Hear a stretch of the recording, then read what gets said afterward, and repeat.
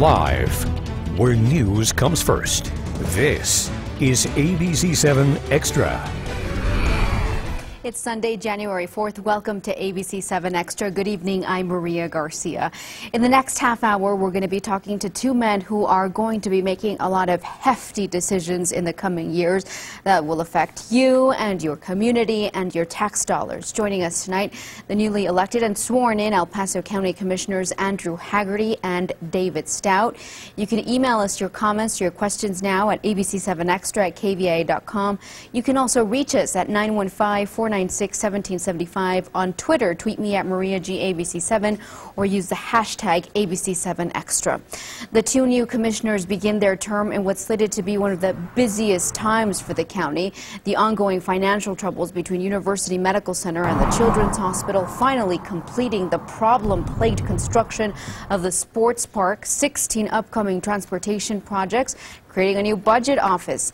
Stout, a former television reporter and also former aide to Jose Rodriguez, the state senator, says he wants to tackle issues like the water at Ascarate Park. Andrew Haggerty appears to be of the same conservative fiscal perspective as his late uncle, Dan Haggerty, who represented the same area for nearly 20 years before losing his battle with cancer. County Judge Veronica Escobar believes the court will work well together. Going to bring with them a great perspective. They're both very community oriented, and they both have really good hearts, and so I know that they're coming from a good place. We may not always agree, but that's the case in democracy, and that's the case with any governing body. But we involved them in some of our actions last year. So they were involved in the hiring of the new county administrator. I made sure to include them in important discussions and meetings and to invite them to those. So they've got kind of their feet wet a little bit, and from what I've seen of them, they are smart, they're committed. And joining us now are new commissioners David Stout and Andrew Haggerty. Thank you so much for joining us. Thank you. We appreciate it. I know it's past your bedtime, you were telling me. It is. Okay, so let's start with, I think, one of the biggest issues that the county is facing right now, and that's the issues with UMC and the Children's Hospital, the money troubles with the Children's Hospital, the supposed lack of communication between the UMC board and Commissioners Court. Now, you all had been elected when all of this really started playing out in the fall. If you had been seated at that point, do you think you would have joined the commissioners who asked for the resignation of some of the members of the UMC board?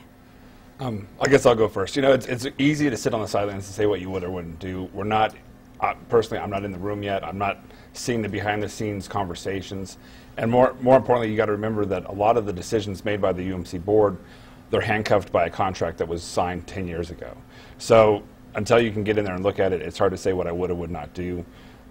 It's easy to say what you do with half the information. Until you have the whole information, it's hard to really have that answer. But remember, a lot of the stuff that is done because it's contracted and required to be done. So what was in the contract may have had something to do with why things were done, and if not, they shouldn't have been done. But until we have the whole information, and we still don't because we haven't had a real workday yet, it's hard to say. Right. Obviously, it was in the contract. Now, commissioners say that the 6-digit bonus that Jim Valenti received never came up during budget sessions, and that's something that should have came up, and they point that as an example of the lack of communication from the UMC board to Commissioners Court.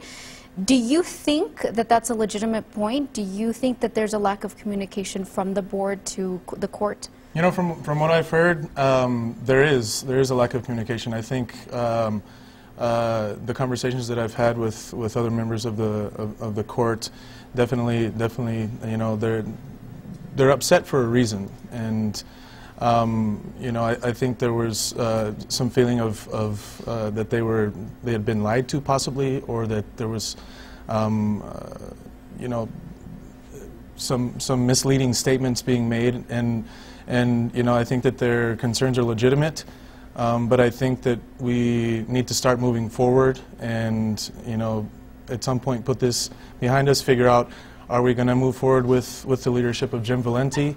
I think he's a smart gentleman. He thinks outside of the box. I just hope that at this point, the relationship can be repaired between the members of the Commissioners Court and of course the leadership on the board and Mr. Valenti. Now, if you had been seated at the time that this was going on, do you think you would have joined the commissioners who asked for the resignation of people on the UMC board? It's hard for me to say that as well. You know, I'm going to echo what Andrew said. I wasn't privy to all the information that was going back and forth, and so it's really hard for me to actually say that I would have. So it just sounds that there needs to be better communication. It sounds like there was a problem and the problem needs to be solved. Now, some members of the UMC board say that communication goes both ways and that there's some political posturing going on the sides of Commissioners Court. Absolutely, and I would say there's not. I mean, and it definitely has to go both ways. To go in front of a camera and say, I want your resignation before, if there's not any conversations done before that, may not be the best way to go about things. But what conversations were there goes back to what we have, as we weren't there to make those conversations. If there was an email that said, I'm not going to give a bonus, or get a bonus, and then I get a bonus, I've definitely got a problem with that. Was it in the budget? I haven't reviewed the multi-page budget to make sure. And the email is a huge issue. The fact that he said, I'm not receiving a bonus, and then, oh, I got my bonus because it was in my contract. That's a problem. The big problem is it's created a huge lack of trust with the community, and that's something that is now our job to fix. You know, he said, she said, what would I do in the past? I can't say because I wasn't there. Now we have to make sure we're fixing the community issue of trust with UMC. Right, and speaking of that, Jim Valenti has hinted that UMC may somehow take over the Children's Hospital. How that's legally possible is unclear at this point. There's also been talk that, by some people, that Children's grew too fast, that it hired too many doctors, created too much overhead, that wasn't sustainable by its revenue just yet, though a lot of people would say that's arguable. What do you believe has gone wrong with the Children's Hospital, and how do you move forward? Again, I think, and I talked about this during the campaign, the problem with Children's Hospital is a lot of studies said it wasn't a viable option, but if you didn't vote for it, you hate children. So it was a very easy thing to get passed, but a very difficult thing to truly fund.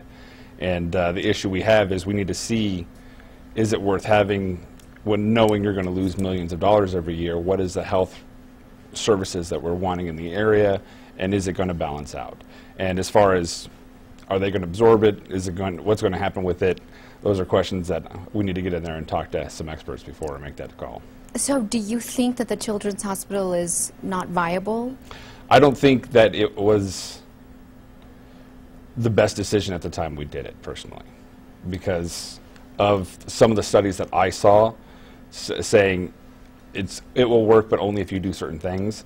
And then really soon after it was built, the pay structures changed with the government and how they got paid. So that definitely hurt them as well. You know, but now we have this big building. We have children who rely on services there.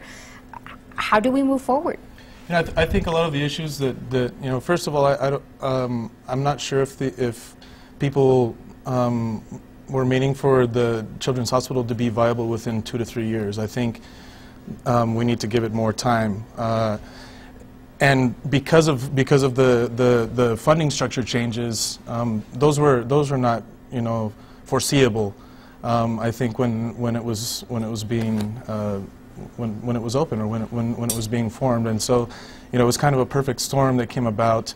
Of course, they got behind on some of the payments. I've heard arguments that that UMC should be more lenient on the rent that they're charging and other services that they're charging the Children's Hospital.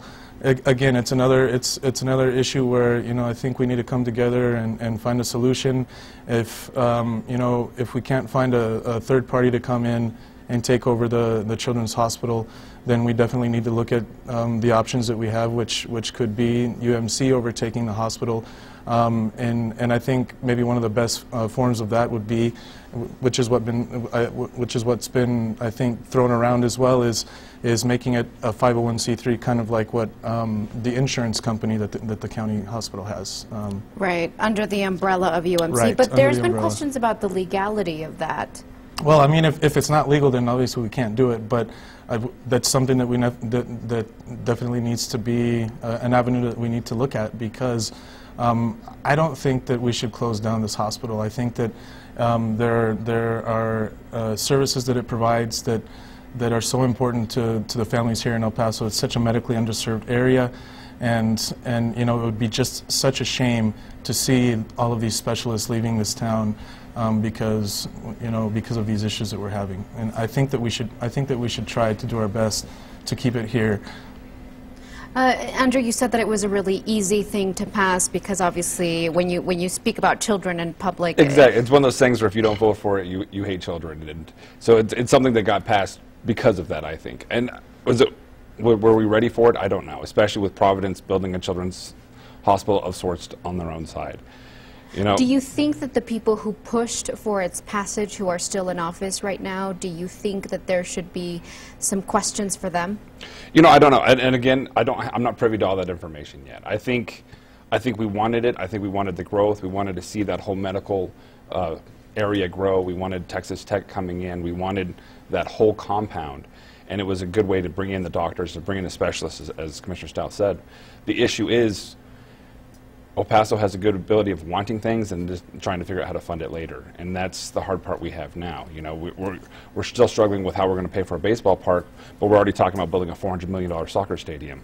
You know, it's easy to say we want it, but how are we going to pay for it? And I think, unfortunately, this is one of those things we need to decide as a community, are we going to lose millions of dollars every year on it? Is it worth having the specialists and having the care, or should we send the children out of town? And that's something we need to decide as a community. Okay, we have to take a break. When we come back, we're going to talk about the sports park with the construction there, the county administrator, indigent defense, so a lot of issues coming up. You're watching ABC-7 Extra. Remember, if you have comments or questions, you can reach us by phone, 496-1775, email ABC7Extra at KVIA.com, at Twitter, at MariaGABC7, or with the hashtag ABC7Extra. We'll be right back. Welcome back to ABC-7 Extra. We're joined by the two newest county commissioners, David Stout and Andrew Haggerty. I want to talk about the sports park. Millions of dollars invested, many years invested too, still not completed. At one point, the architect and the contractor were blaming each other. The county now trying to recover some damages. You can't help but draw the comparison. The city built a state-of-the-art ballpark in about a year. Granted, it's apples and oranges. It's not the same thing. They had a private partner. But nonetheless, I think the sports park exemplifies this real big flaw in the county, this dysfunction, a lack of consistent project management. Well, it's very lamentable that it's gotten to this point. You know, again, we're not privy to all the information, all the legal information that's, you know, that the other commissioners have been up to this point. But, you know, I think that these types of issues are exactly why we needed a county administrator. This is the type of problem that I think having an administrator can definitely, you know, help out with. Yeah, and the hope is that a new county administrator can help prevent these kinds of situations. What do you foresee? I mean, really unique situation for you all. You're going to be the first commissioners that are going to go in with the newly hired county administrator. What do you foresee with that? You know, it's going to be interesting. We're learning our jobs while we're teaching him his job, so it's going to be interesting for definitely the two of us. You know, I think a lot of the issue, though, with the sports park, you know, going back, the county is not really set up to be in parks as well as the city is, and I think that's a lot of the problem. We have, you talk about scheduling and maintenance, they just did a huge building on the west side, the new Northwest Annex, came in early under budget. So the problem, I think, is more, we're just not in the parks business well. And I mean, so but what do? You don't provide these quality? No, not at all. That's not the problem. It's just something that we need to make sure we're narrowly watching, doing a better job of watching, and making sure that they're in the areas that they need to be in, and we're not overstepping our bounds, because we don't have nearly the parks staff as the city does, I don't believe. But I was not a fan of the administrator for certain reasons. I've talked about them many times on the campaign trail. We now have one. We need to make sure that he's successful, and this is definitely something where the administrator does need to be watching and making sure stuff is done on time, and we're not having these issues. You know, the big issue is the blame game that was created. You've got the architect saying that the contractor did everything wrong. You've got the contractor saying the plans were wrong. We still don't know who's right or wrong. It's been my entire campaign a fight between the two of them of he said, what it's about. So it's about at least the last 18 months, nothing's been done because they've been pointing fingers. And I don't even know if an administrator could have fixed that problem or not. I think that's more to poor hiring of either the contractor or the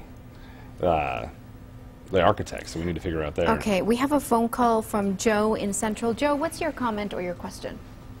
Yes, I would appreciate it if we get off the subject of the children's hospital and ask the newly elected commissioners their viewpoints on some of the other challenges that the county is facing. I would appreciate it. Thank you. Okay, well, we're off the subject. We've been off the subject for an entire commercial break, but thank you so much, Joe, for your comment. The Texas Indigent Defense Commission found unfair practices in the way El Paso district and county judges appoint private defense attorneys to represent those who can't afford a lawyer. The report confirmed concerns that were raised by Commissioner Vince Bettis, essentially that the judges were appointing cases to a small pool of lawyers. Some could argue that it exemplified some sort of favoritism. In some cases, defendants who requested an attorney never got one. The Council of Judges saying they've already improved the system, but we know that was prompted by Commissioner Bettis's attempts at trying to reform this. How do you tackle the issues with the criminal justice system as a commissioner? Because, I mean, they're obviously a separate body of government. And I think that's where the negotiation has to definitely come into play, because exactly, we as commissioners have power of the purse strings as far as budgetary items go, but we don't have the ability to tell people how they can do their jobs. And that's the difficulty that comes into play. I think with the study, I think the judges definitely realized that some mistakes were being made and they're being rectified. Working to try to bring something in to fix the issue, because that issue is starting the jail issue of them being in the jail longer than they need to be. Right. So it's a domino effect. But doing a good job of working with them negotiation-wise and talking to them face-to-face and working things out. How do you deal with that? It's delicate because to the credit of the Council of Judges, I think they started working on the problem even before the audit actually came in, or the results from the audit came in. I think that Commissioner Perez, I think his intentions were definitely in the right place. You look at this county and our jail system and how costly it is to taxpayers. It's nearly a quarter of our county's budget, and he's looking for ways to make it more efficient. And I think that we should all work together, the judges, and the Commissioner's Court, and other departments within the county, to do that. And if some changes need to be made, then we should look at making those changes. Not everybody's going to be perfect. Not everybody's going to have all the answers, but I think that we should be open to working together and making the county the best it can be. And I think that this is exactly what Commissioner Perez is looking at. Trying to reduce the amount of time that people are spending in jail, especially when they're first being booked. With looking at a new office to process the folks that are being arrested. Speaking of the jail, big part of your budget. I mean, it's huge. In fiscal year 2014, the county is slated to spend $71 million on the jail system per capita. That's the highest in the state, highest than even Bexar County per capita. County commissioners, though, renegotiated a contract with the Sheriff's Union. It's bound to save taxpayers about $25 million over the next 4 years. But it's still a huge expense. How do you streamline the jail system? I think the issue there, and I give the sheriff a lot of credit, he's done a great job of stopping overtime, which was a huge budgetary line item over the last 6 months. But a lot of it is our jail, downtown jail, is very built not the way they should be now. It takes a lot more manpower to run them than our East Side facility. So there's a jail study being done now to decide what's the best use of the jail. Is it to close a couple floors, get a different one, because we spend so much money because our downtown jail is in bad need of repair. It's built in a way that requires a lot more guards. Right. And so I think when the study comes out, it's going to do a lot to fix some of those issues. Okay, we have to take a break. We have an email. I'm glad to see another Republican elected to the Commissioner's Court. I know many members of the Haggerty family, so we're going to talk about your late uncle when we come back. So stay with us. You're watching ABC-7 Extra. You can call, email, or tweet us. We'll be right back. Welcome back to ABC-7 Extra. We're joined now by the two newest county commissioners. We have an email from Roscoe. He says, I'm glad to see another Republican elected to Commissioner's Court. I know many members of the Haggerty family, and this young man will serve as well as have the others. The Democrats seem to think there is a bottomless pit of money in this broke county. It's good to see new blood on the court. That's from Roscoe in the Lower Valley. How often do you think you'll find yourself in a decision thinking, how would my Uncle Dan handle this? Well, I went into this race very early on saying I'm not Dan Haggerty. I'm not pretending to be Dan Haggerty. My name's Andrew Haggerty. That being said, I was raised by his older brother, so definitely there's similar views. We have been told similar humor, but I don't take it nearly to the degree he did. You know, I put a picture in my office of Dan, one that was from the El Paso Times, to remember him, because he was a mentor, a friend, and a business partner at one time. But it's not what would Dan do, it's what would the people want, because that's why we have our meetings, that's why we do things. And you know, I've been told early on going into politics, do what feels right and you'll probably do all right. Do it for the right reasons, and that's the key. And it's not, I'm not going in there trying to fill Dan's term and doing what he would do.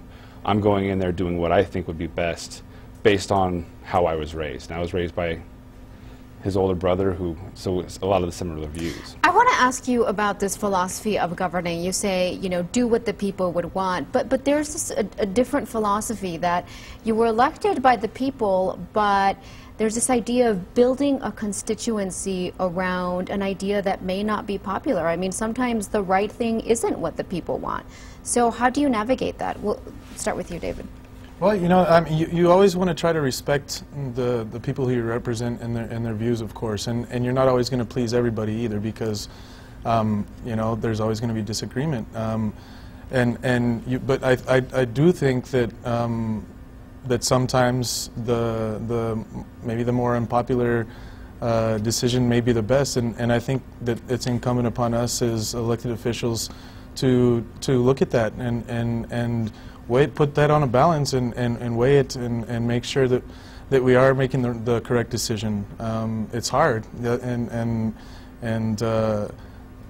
it's gonna make some people mad, I think, at some point. But we're here for the people. We're here because of the people, and a lot of times we need to make decisions that are difficult. You know, County Judge Veronica Escobar, very strong presence on the court, very, very involved, a very ambitious vision for the county, one of reform, one of investment. What areas do you believe that you'll find yourself dissenting from when it comes to her vision? I foresee myself being more, not to quote the email, but more of the brakes, more of the, if we keep doing this, I've got no problem with progress, but it's got to be at a steady pace. We got to make sure we're not overspending, especially since everyone's about to pay their property taxes. I think they're all on the same page. I hear a lot of complaints come property tax payment time. Is, you know, we keep building and building and building, but someone's got to keep paying for it. And we've just got to remember, and I think that goes back to what you talked about before. Yes, I was voted to make the decision, but when we cut ourselves off and think we're the only ones that are right, that's a dangerous thing you got to be at too. You've got to remember it's not 5 people in a room. You're representing all of the people in El Paso, the ones that voted for me and the ones that didn't. And so you got to take that into consideration to sit there and. Right. There is this argument, though, that the county budget has been pretty lean and that if you want to provide services, they're costly at times. What are your thoughts, David? Where do you think you'll find yourself dissenting from the majority of the court? Well, I think there's always going to be the opportunity to dissent, and I think for the most part, the court gets along. I mean, in my opinion, it's usually on the bigger issues that you know, for example, the certificates of obligation, those types of things. And I think that we should, you know, look at having the leanest court we can. But I also believe that services are important, and people need to understand that, you know, to have the health care or to have quality of life, money needs to be spent. Right. Well, my director is telling me we're out of time. Thank you so much for joining us. We appreciate it. Thank you for staying up. Thank you, David. And thanks for watching ABC 7 Extra. We hope you found this informative and helpful, and we'll see you next week. Bye-bye.